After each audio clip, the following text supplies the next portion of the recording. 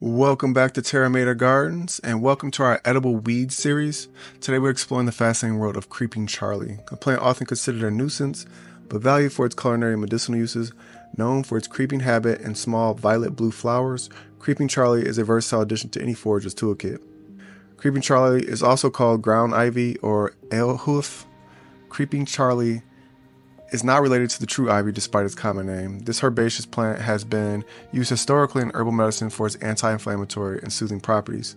Creeping Charlie was also brewed into a beer-like beverage in medieval Europe, giving rise to its nickname alehoef. Creeping Charlie is often classified as a weed due to its rapid spread and ability to smother other plants. Native to Europe and Asia, it is naturalized in North America and other regions.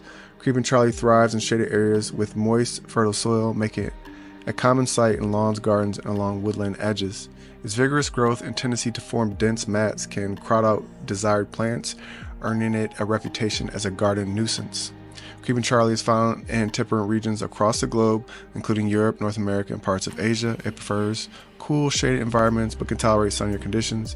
You can commonly find Creeping Charlie in lawns, gardens, parks, and forest edges, where its low-growing habit and violent blue flowers add a splash of color.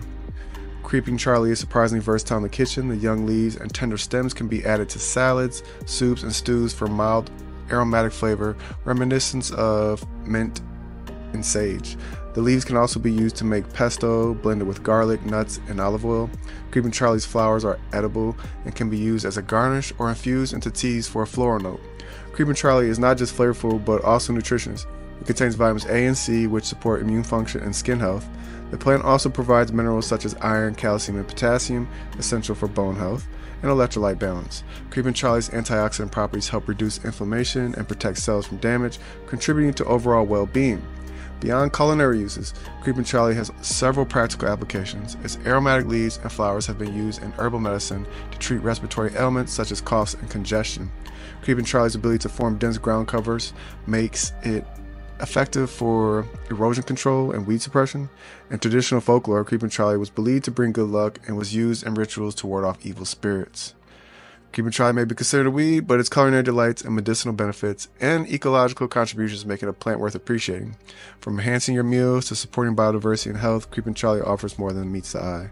Thanks for joining us today on another episode of Edible Weeds. Don't forget to like, subscribe, and hit that bell icon for more insights into the fascinating world of edible plants.